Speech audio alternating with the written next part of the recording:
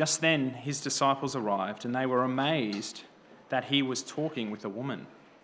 Yet no one said, "What do you want?" or "Why are you talking with her?" Then the woman left her water jar, went into town, and told the people, "Come, see a man who told me everything I ever did. Could this be the Messiah?" They left the town and made their way to him. In the meantime, the disciples kept urging him, "Rabbi, eat something." But he said, "I have food to eat that you don't know about." The disciples said to one another, "Could someone have brought him something to eat?" "My food is to do the will of him who sent me and to finish his work," Jesus told them. "Don't you say, 'There are still 4 more months and then comes the harvest'? Listen to what I'm telling you. Open your eyes and look at the fields because they are ready for harvest. The reaper is already receiving pay and gathering fruit for eternal life so that the sower and the reaper can rejoice together. For in this case, the saying is true, one sows and another reaps. I sent you to reap what you didn't labor for. Others have labored, and you have benefited from their labor." Now many Samaritans from that town believed in him because of what the woman had said. When she testified, "He told me everything I ever did." So when the Samaritans came to him, they asked him to stay with them, and he stayed there 2 days. Many more believed because of what he said, and they told the woman, "We no longer believe because of what you have said, since we have heard for ourselves and know that this really is the Saviour of the world." This is the word of the Lord.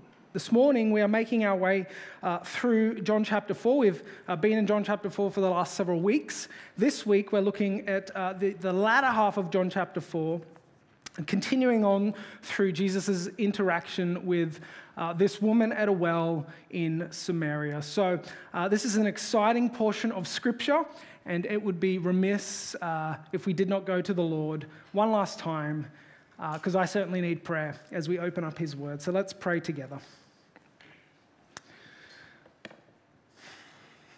Gracious and heavenly Father, we come now before your living and active word, the word that you have written that is inspired, inerrant, authoritative to convict and convert sinners to your Son, the Lord Jesus Christ. Lord, where else do we have to go? For you alone have the words of eternal life. And for centuries, Lord, you have saved sinners through the preaching of that word.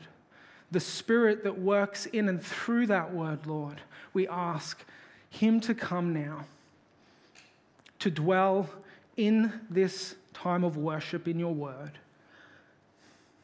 so that we would see the riches and the treasures that are found in Christ through John chapter 4 here this morning. Father, give me clarity, give me unction, give me the ability, and give us all ears to hear the message that you have. May your Holy Spirit preach a better sermon than the one I'm about to preach. And we ask all of these things for our good and for your glory, we pray. Amen.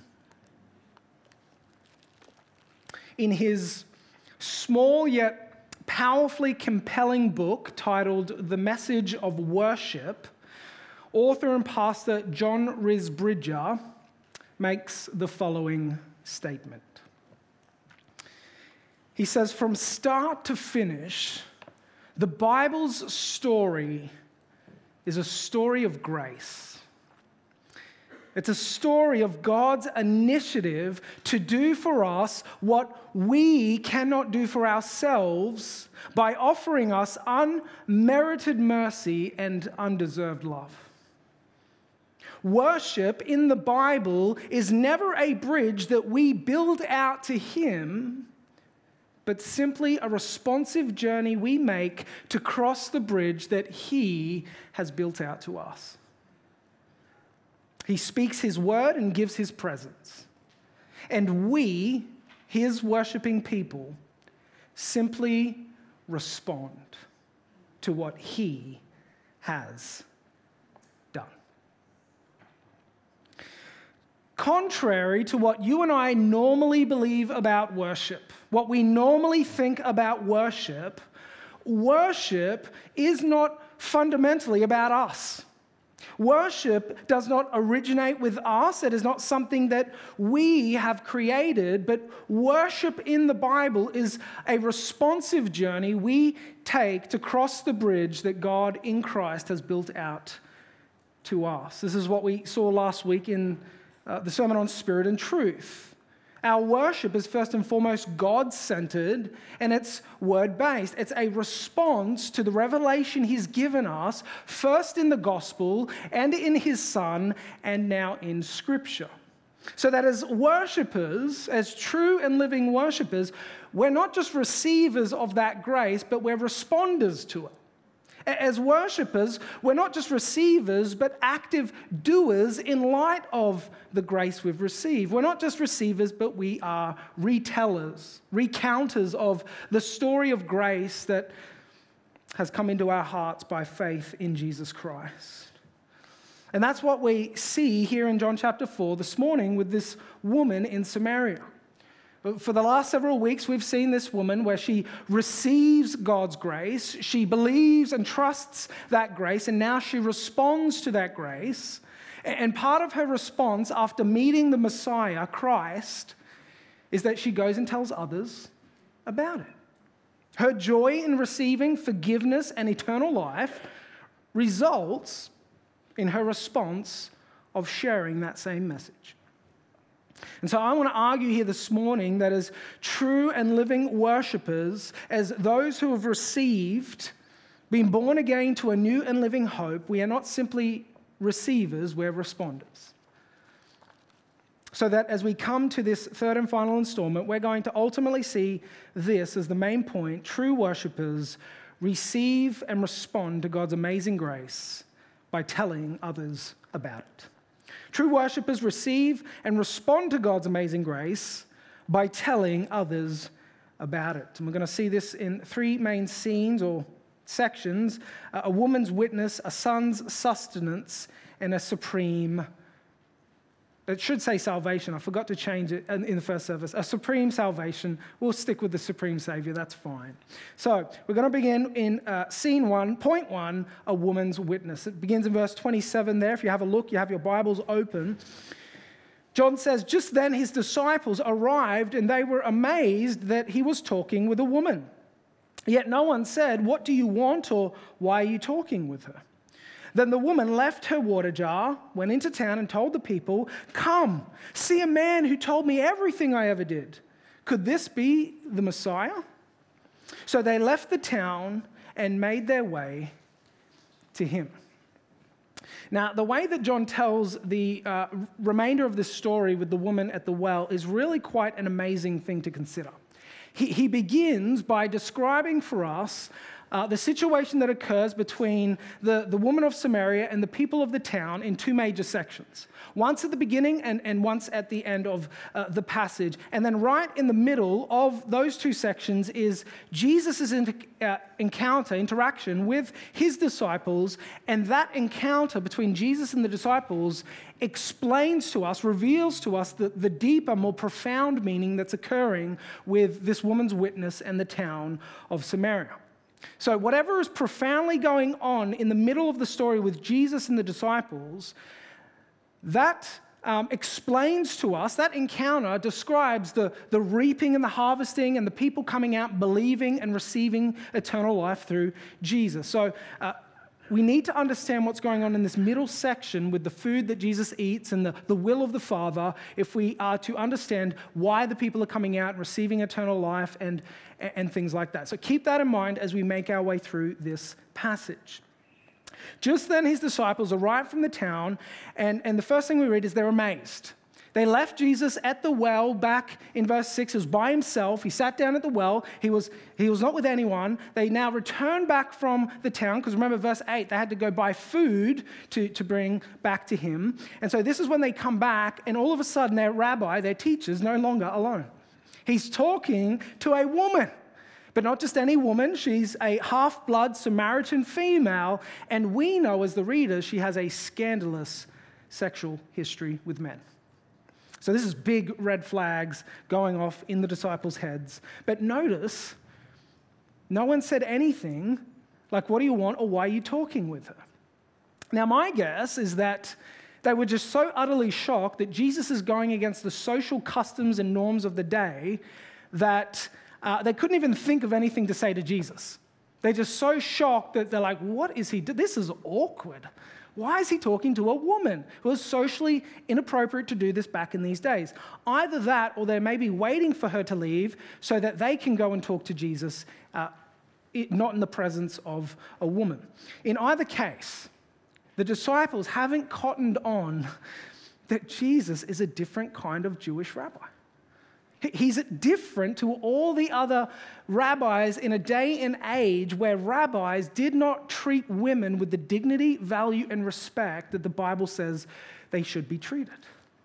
In fact, some have actually found first century sources of how the rabbis would really speak about women in these days. Let me just give you a taste.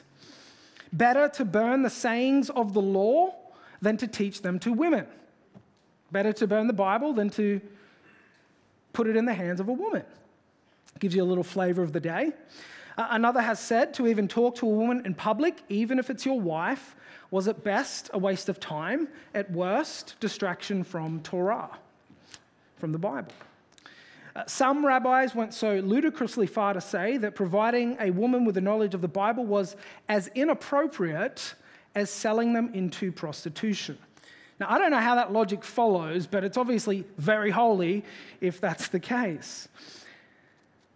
Now, look, we don't know why women were treated so badly in these days. We can speculate, but I can tell you they didn't get this disrespect for women from the Bible. Because the Bible's the book that advocates that God made them male and female in his image from the beginning.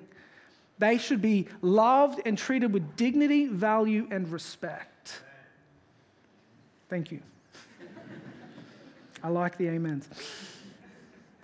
We don't know why they got it so painfully wrong back in these days, but we do know this.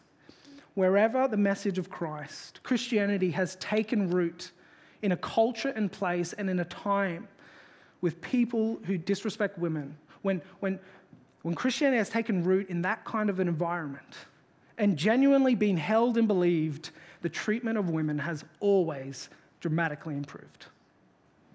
Objectively, undeniably, manifestly, when it's genuinely held and believed, and men are men who step up to the plate to advocate that women are equal in God's eyes, male and female. And so John is wanting us to see this rabbi is a different kind of rabbi. He's going to come into some conflict coming up with some Pharisees. I love how Charles Spurgeon put this in one of his sermons when he preached on this. Spurgeon always got away with words. My beloved sisters, you owe much to the gospel, for it is only by its agency you are raised up to your proper place. For we do not think that you are superior to us, though some of you perhaps fancy so. It's Spurgeon, come on. But we are right glad to acknowledge your equality and to know that in Christ there's neither male nor female. Galatians chapter 3. For Jesus has lifted you up to your true place, which is what? Side by side with men. Wherever Christianity has become deeply embedded and believed in a culture, the treatment of women has dramatically improved. Notice what happens with the woman in verse 28. She leaves her water jar, she goes into the town and tells the people, come and see a man who told me everything I ever did. Could this be the one? So notice the first thing there is that she leaves her water jar. Why did she go out to the well in the first place? To collect the water, and now the very thing that she goes out to collect, she leaves behind because her priorities has now shifted to kingdom-minded things. She leaves behind the very object she originally needed to seek because Jesus promised her living water. Her soul has been quenched by the living water of Jesus so that she leaves behind the very thing that she came to seek. And this is symbolic. This is the pattern we see throughout the New Testament scriptures. When people meet the true and living Christ, when they're met with who he is and what he's done, they leave behind their things to follow him. The disciples left their nets behind in Matthew chapter 4 to follow Jesus. The brothers left their boats in Mark chapter 1. Levi leaves his booth in Luke chapter 5. Paul leaves behind his reputation in Philippians chapter 2. I count all things as loss for Christ. And Jesus said in Mark 8 that if anyone would come after me, he must deny himself, take up his cross, and follow Jesus. Following Christ comes at a valuable cost. But the message the Bible always gives to us is that it is worth it. It's worth it. Her thirst has been quenched by greater things as her desires shift to the kingdom of God. She meets the Messiah, she receives him, and now she cannot help but spread that message. And notice the message that she spread. Come and see. Come, see. Now where have we heard that before? That ringing any bells for people in here? Perhaps John chapter 1. Please turn back to John chapter 1, just a few pages back, verse 39, when Jesus calls the two disciples, Andrew and John. They proceed to leave John the Baptist and they follow Jesus. And they say, Rabbi, where are you staying? And those two famous words, come and see. Come and you'll see. Verse 46, when Philip comes to Nathanael, we've found the Messiah. Nathanael, the skeptic that he is, can anything good come out of Nazareth? Philip says the simple words, come. Nathanael, come, see. Come and see him for who he truly is. So now we have, for the third time in John's gospel, this simple refrain, first on the lips of Jesus, then on the lips of his disciples, now upon this woman of Samaria, come and see, come and see. And this is actually point one application of our evangelistic conversations, and that is this, that evangelism doesn't have to be complicated. It doesn't have to be this complicated process where you have to bring to them your wit and your intelligence and your humor, and nothing like that. It's simply sometimes as easy as inviting someone to come read the Bible. Did you want to come and see what I'm reading at lunchtime during our breaks? Would you want to do that? I know you think Christians are weird, but did you want to come and see this Bible study I have at my house Wednesday night? We're going through John's Gospel, and did you want to come and see a bunch of Christians sing some songs and read the Bible together? Witnessing doesn't necessarily have to be a complicated process. It doesn't have to be done with apologetics. It doesn't have to be done with super superb delivery. Because ultimately we know it's not up to you to convert sinners. That is the Spirit's job who works and wills, John chapter 3. The message you bring, you're the agent that simply presents, come and see. I mean, think about the witness of this woman for a moment. What reason did that town have to come and see and believe her testimony? She had a reputation.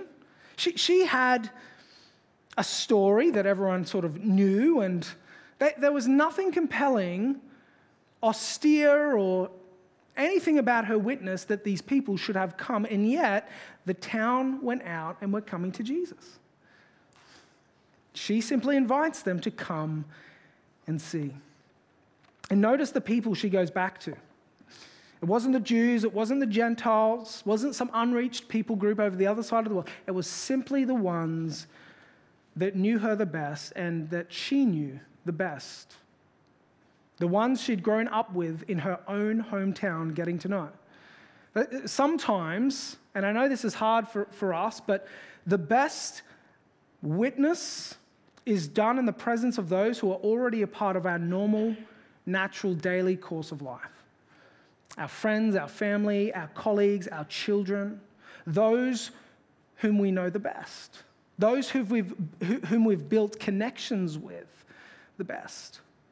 Now, often that's our excuse not to go to those people because they're the ones who know us the best. They're going to see that we are hypocrites who aren't always consistent with the message that we bring. But that's the opportunity you use to point them to Jesus and say, yeah, I'm inconsistent. I know that. But he's not. Come see him. Don't see me. Come see the one who knows everything there is to know about us.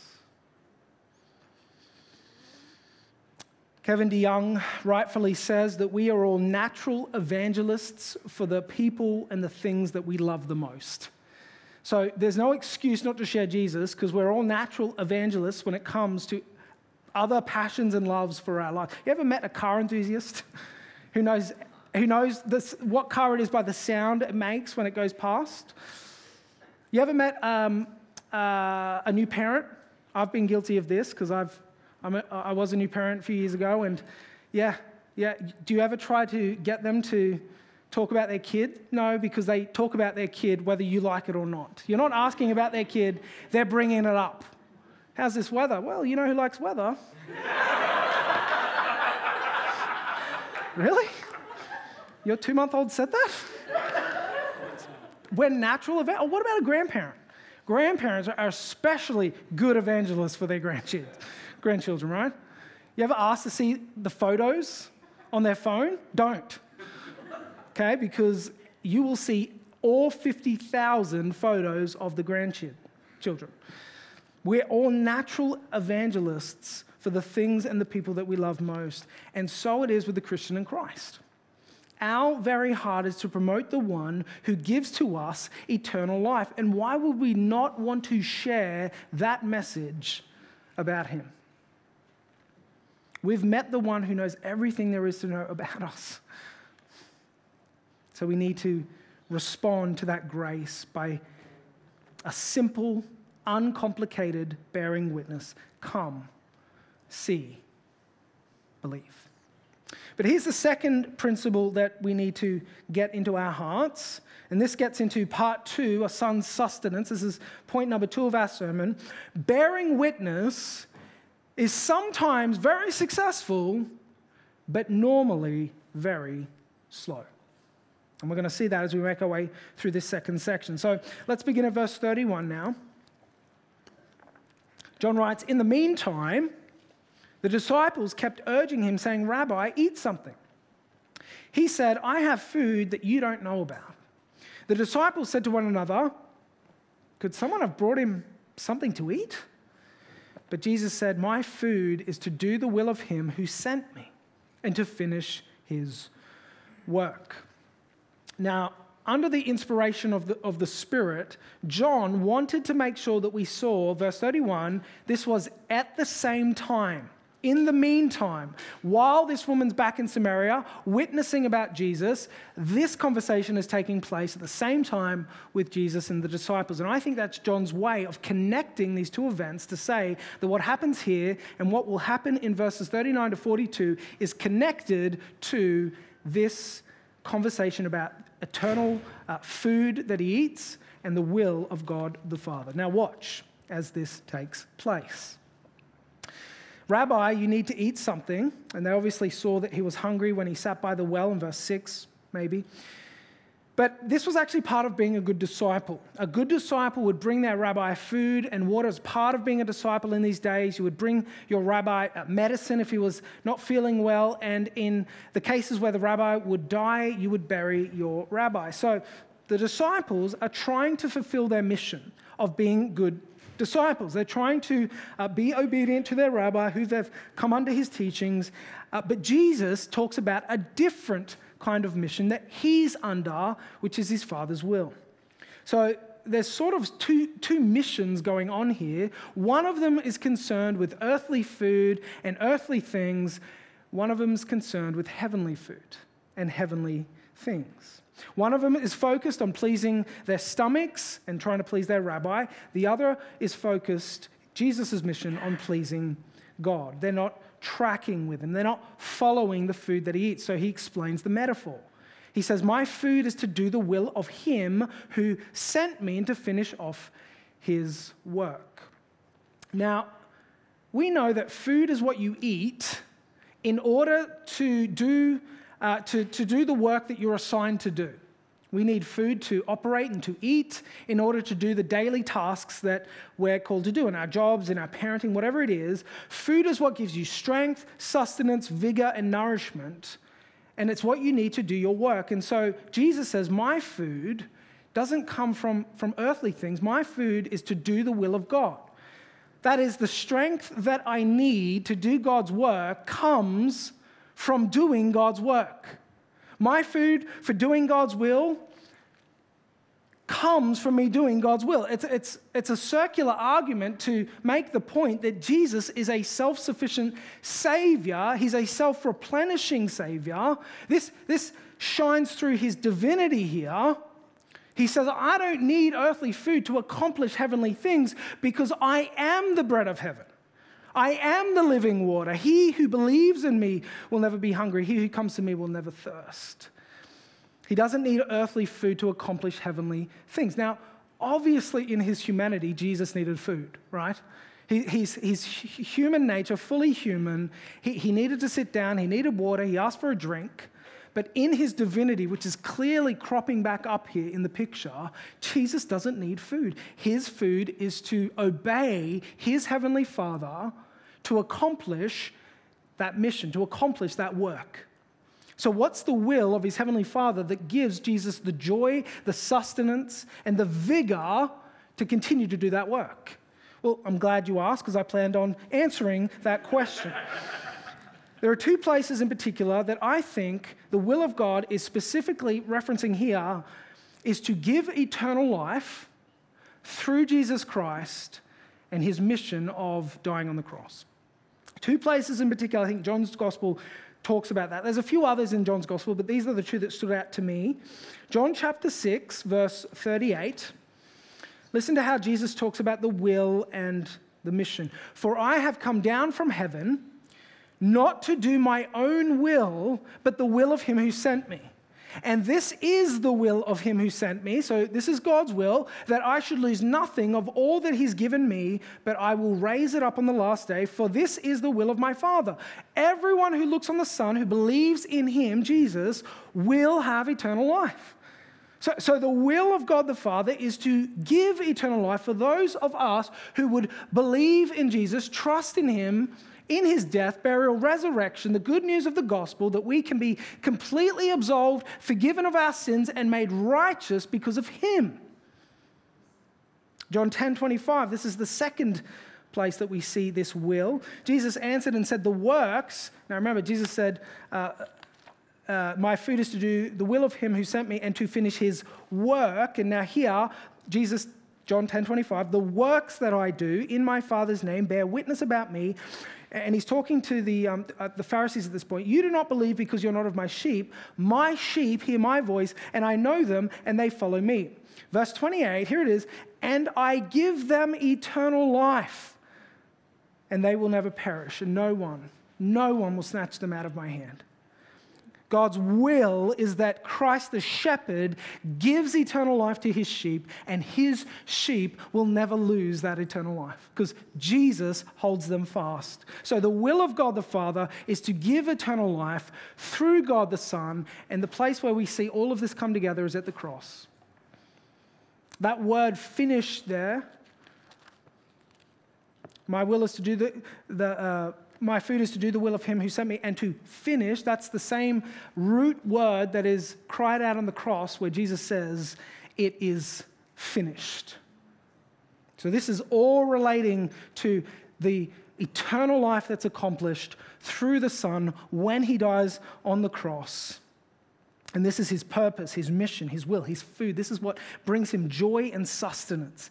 His heart is set on the joy of obeying his Father's will, and his Father's will is to give sinners, us, eternal life in Jesus Christ. It's the whole point of John's gospel. Hebrews chapter 12 tells us, looking unto Jesus, the author and perfecter of our faith, who for the joy that is set before him endured the cross. His joy in doing God's work was a delight for Jesus, because it's a delight for the Father. Because the Father delights in saving sinners. For God did not send his Son into the world to condemn the world, but to save them. God so loved the world that he gave his one and only Son, that whoever believes in him will have eternal life.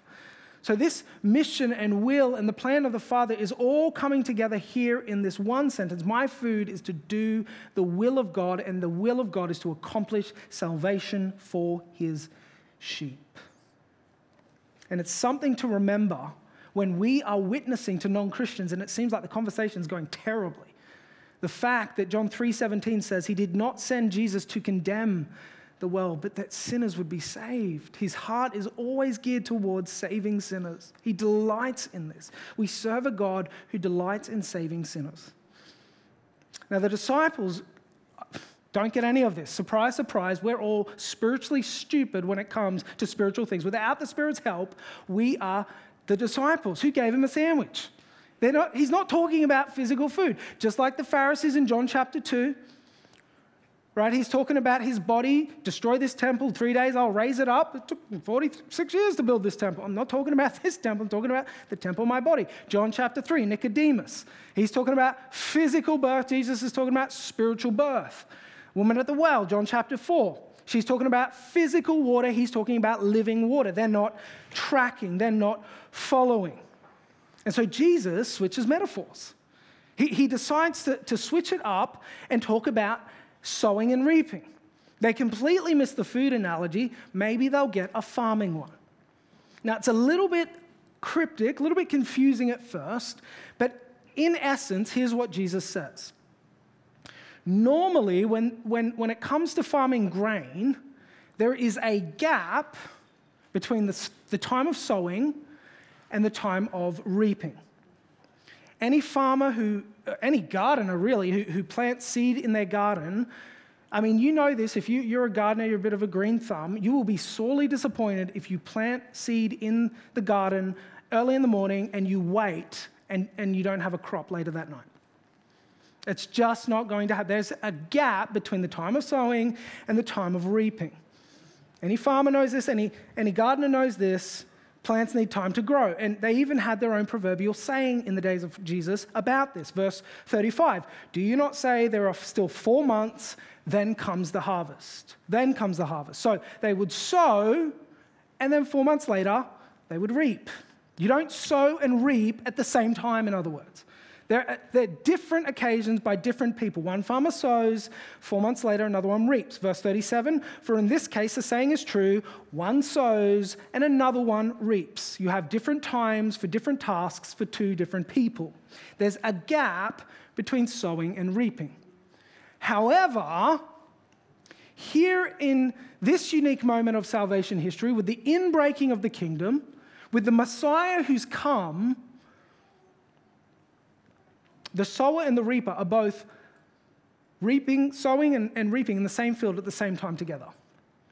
Jesus says that at this unique moment, there's a unique opportunity in Samaria here for an abundance of harvest of people to come out to Christ to receive eternal life. And that 4-month principle, that gap in between, isn't applying here in this opportunity with what Jesus is doing. Verse 35, Jesus tells them, listen to what I'm telling you. Here's what I'm saying.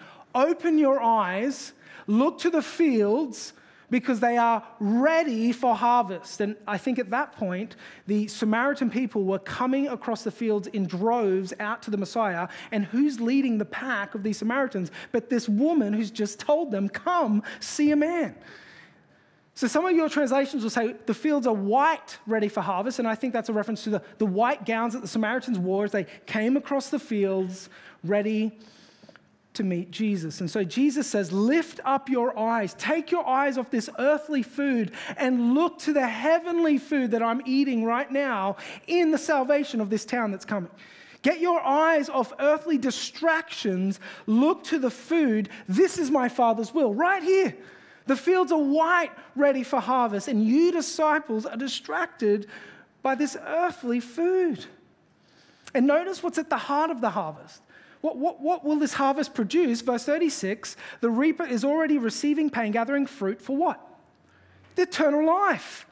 So that's the connection between what is happening with the woman's witness, the people come out to Jesus, the will of the Father is to give eternal life, my food is to obey that will, and here's these people coming out to receive eternal life. There's a harvest of souls who will put their faith in Christ. And so what is happening here at this moment with the people is directly related to the food that Jesus eats. And so that 4-month principle of sowing and reaping doesn't apply here in Samaria to how God works. And sometimes it also doesn't apply in witnessing. Jesus says, look, already, says Jesus, not 4 months from now, already the reaper is receiving pay and gathering fruit so that the sower and reaper are both rejoicing together. So things were happening so quickly, in other words, so miraculously, the Spirit of God was moving so powerfully in that day in Samaria that the sower is sowing seed, and right behind him is the harvester sort of picking up. It's growing so quickly and so rapidly that the word is spreading in the people's hearts.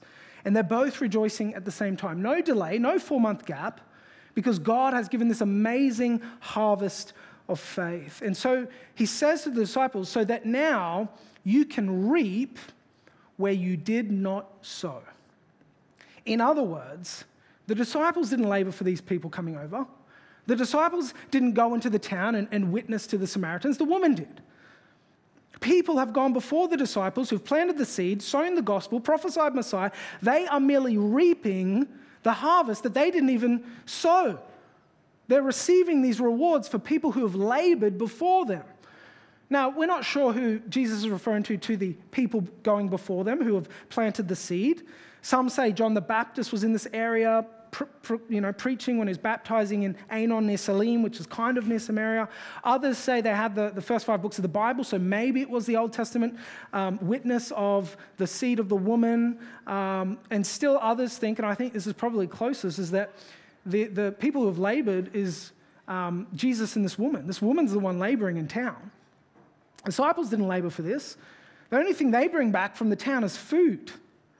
This woman goes in, all a 5-minute convert brings back a whole town, a whole harvest of people's souls. So they've known Jesus longer and their priorities are lower than this woman's. That's a bit of a scathing rebuke for us, as for those of us who are kind of crusty, older Christians who've known Jesus longer, and we don't really have the passion we used to when we were fresh Christians. You always know when there's a fresh Christian around because they're so enthusiastic, and it's a beautiful thing. And it's something we tend to lose as we get comfortable with the Bible. It's something that we need to remember, that we can't lose that passion. They are merely reaping where they did not sow. And so this is where that second point actually starts to really come into effect, because bearing witness is sometimes a successful harvest, but most normally there's a 4-month gap. There's a delay, in other words. Don't focus on the literal 4 months. Normally there is a gap between the time of planting and the time of reaping, so that in your life, here's the point, if you see this great evangelistic success, that you've shared the gospel and someone's come to faith through that message, that is not just owing to you. Many others that you don't know about have labored in their field, in their hearts, planting the seed. You were merely the tool that God used to witness.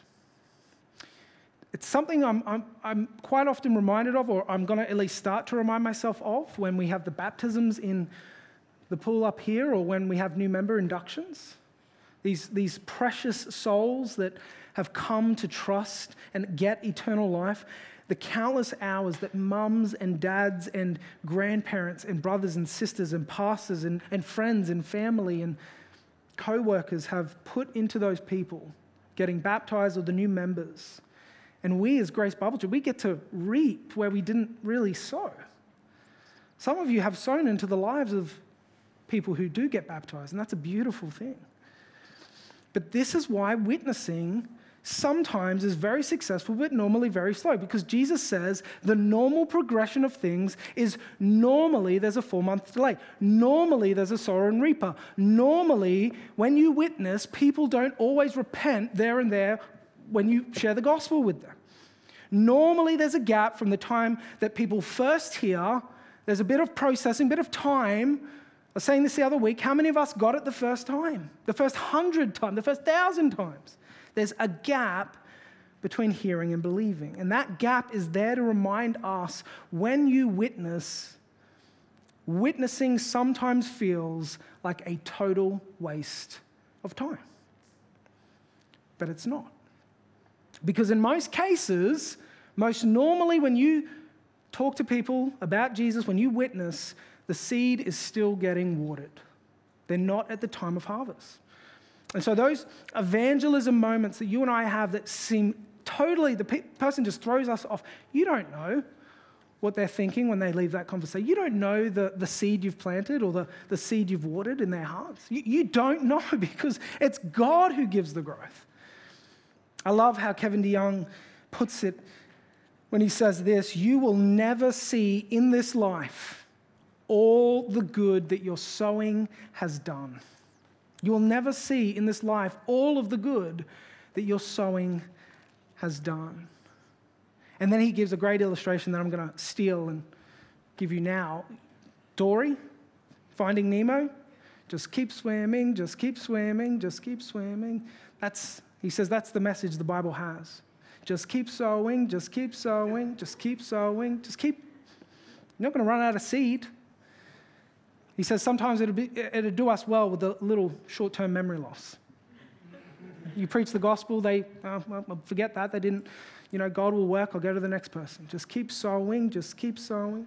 Because you don't know where a person is on the scale of salvation. They could be 5 minutes from conversion. They could be 5 years. The point is not for you to know. The point is to just keep sowing. Your witnessing efforts are never in vain, because we know the Lord of the harvest. What does Paul say in 1 Corinthians? I planted, Apollos watered, God gave the growth. So friends, make it your aim to sow generously, abundantly, joyfully, faithfully, whether or not you reap a harvest, a fantastic harvest, or whether you don't, because God gives the growth. He gives faith. Your job, come and see. And that leads us into our third and final section of our text here this morning: a woman's witness, a son's sustenance, and now a supreme Savior. Really a supreme salvation, but I missed my opportunity to change that in between services. Verse 39. Now, here's the harvest, here's the fruit of this woman's witness. Many Samaritans from that town believed in him because of what the woman said when she testified, "He told me everything I ever did." So when the Samaritans came to him, they asked him to stay with them, and he stayed there 2 days. Many more believed because of what he said. And they told the woman, "We no longer believe," I'll add this, "just because of what you said, since we've heard for ourselves and know that this is really the Savior of the world." In other words, his witness confirms the initial witness that she brought to the town. So she brings him to Jesus. They ask him to stay there a few more days, and through getting to know, getting to see, coming out and meeting him, and he stays there, remember, there's a gap, they believe, and they receive salvation. Now, I love this part of the story because it sort of gives this satisfying conclusion to something that we've sort of come along on a journey with back in, remember in chapter 4, he had to go through Samaria. We saw he had to go because there's a woman at a town, because God is seeking true worshipers. And now we see the ultimate picture of why he had to go through Samaria. There's revival in this town. And I love how John points us to this twofold witness, sort of the woman's witness and Jesus' witness. God uses her witness to bring people to his witness. Verse 39, many Samaritans from that town believed in him because of what she said, the woman, when she testified. That's her witness. Verse 41, though, many more believed because of what he said. So that's Jesus' witness. And then verse 42, we no longer believe because of what you said, that's the woman, since we have heard for ourselves. That's Jesus' witness. So all of that to say is that God, this is the third principle that I want us to see. An effective witness, God uses an effective witness most powerfully seen through the testimony of very messy people. God uses messy, broken, sinful people like us, like he did with this woman, to bring about his great salvation. Verse 39, now many Samaritans in that town believed in him because of what the woman said. Now remember, they didn't have to pay attention to her. They didn't have to come out and see. There was no reason, there was no compelling reason to believe that she'd met the Messiah, this 5-husband woman, now on her 6th. You imagine what they're thinking? Here she comes, 5-man Mandy. She's coming out. I mean, that's what we would be thinking. She was an immoral, unrighteous, adulterous female sinner. You take that, you throw her into a town that she's completely avoiding, and bring about a revival. And yet, God uses that to bring his salvation. Her scandalous past, see a man who's told me everything I did. There's no hiding from this man. And yet he uses that testimony to show his grace is greater than our sin. When the gospel takes root in the life of a human sinner, our deepest shame can be used for his great glory. This is what the gospel does. This is how God works. Your former life, friends, is dark, it may be deep, it may be shamefully wicked and full of sin, but it's never wasted in the gospel. It's never wasted in Christ, especially when it comes to bearing witness about where God has trudged you and brought you from, the muck and the mire. Remember what Paul says in 1 Timothy 1 when he gives his testimony. Though formerly I was a blasphemer and a persecutor of the church, an insolent and arrogant man, God showed mercy to me, and the grace of our Lord overflowed for me with the faith and love that are in him. For the saying is trustworthy, deserving of full acceptance. Christ Jesus came into the world to save sinners, sinful, messy, broken people, and it's those people he uses to bring his message to the nations. The gospel is the only message, friends, that can redeem our broken past. It's the only message that we have that can redeem our broken lives, our past sins, our mistakes. Are you currently in a place right now, in a room this size, I'm guessing all of us are, where you are going through an absolute terrible season, right? Your wife is now filing for divorce. Your children are wayward and not walking with the Lord. Postnatal depression, a child with special needs. No situation, no brokenness, as hard as it is. And it's right to grieve and feel the pain of a fallen world, but it's never wasted in the gospel. God uses your messy life to bring his witness to messy people. For we know that for those who love God, all things work together for good. And see the good that God worked in this situation with the town of Samaria coming to faith. And so this account is here for us, for those of us like me and many of you who try to give excuses for not sharing the gospel, right? This is here so that no one in this room has an excuse that I'm not qualified to preach, to go to someone and to invite them into a Bible study, to invite them to church, to talk to them about Jesus. No one's disqualified, especially given your horrific background. The thing that you are most ashamed of, that's often the thing that God uses to bring people to him. And once they're there, once they see him, it's not ultimately your testimony that saves them. It's his grace. We no longer believe because of what you said. But we have heard, we've seen, we know for ourselves. Faith has come through the testimony of this woman because they see who he is. God uses her testimony to bring a supreme salvation. And that's the message that we see here this morning for us, Grace Bible Church. Do you have a messy testimony to tell? Do you have a messy past, a messy background? So many mistakes you've made and trials that you go through. Make it your aim to go to the people, to your friends, to neighbors, to colleagues, and tell them the amazing grace that has been shown, unmerited mercy and undeserved love. And when you're there, remember the 3 essential truths that we've learned. Witnessing doesn't have to be complicated.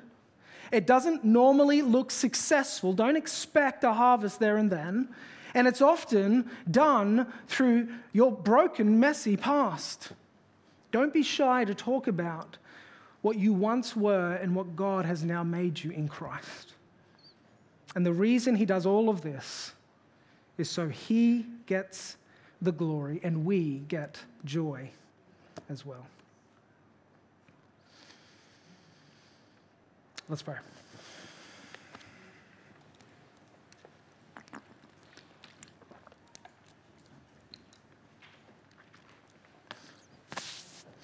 Gracious and Heavenly Father, Lord, we thank you once again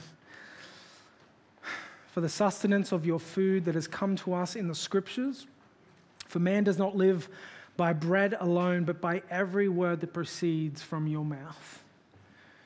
We thank you, Lord, that you've given us a clear, decisive, authoritative command to go, to retell the story of grace that has transformed our hearts. For how could we have the cure to the most deadly disease on this earth, sin, and yet not tell others about it?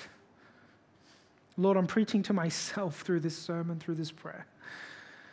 So I ask, Lord, in those moments that we're terrified, we have the fear of man, we're scared, embarrassment, ridicule, whatever it is, Lord, may the light of his face shine ever brighter than that current situation. That we turn our eyes upon Jesus to look full in his wonderful face, and the things of this earth will grow strangely dim in the light of his glory and his grace. Amen.